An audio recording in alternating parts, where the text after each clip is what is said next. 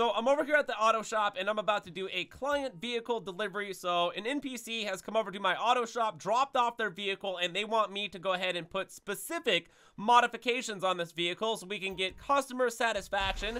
But we're going to disregard that and we're just going to go ahead and put on any type of modification that I want. Okay, so we're just going to go through here. I'm just spamming the modifications just to go through here as fast as possible. And I'm going to show you that this potentially right now is bugged in Grand Theft Auto because we're still going to be getting customer satisfaction even though I put on all the wrong parts, and we're still going to be getting a bonus here. So we're going to look and see exactly where this vehicle has to go. Looks like uptown a bit. So we're going to drive there. And now here's the thing though, when you guys are doing this, make sure that the client vehicle does not take any damage whatsoever. So maybe a better way of doing this potentially is taking a cargo bob and then hooking it and then going from there and just flying the vehicle on over to wherever the yellow destination is.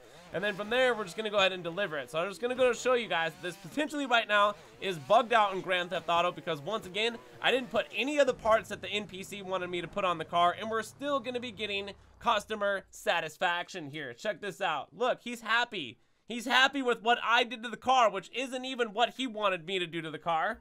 And then check this out right here. Bam, delivered. There it is. Customer satisfaction. Got my little bonus right there. And then also on top of that, the $80,000+ for that high-end vehicle, the Thrax. So we made ourselves a pretty little penny there. So you guys are going to have to let me know. Does this happen to you potentially? Is it bugged out? Or am I just tripping here in Grand Theft Auto? Because once again, I didn't put anything on the vehicle that the NPC wanted me to, and we still got customer satisfaction. So is it bugged or is it not?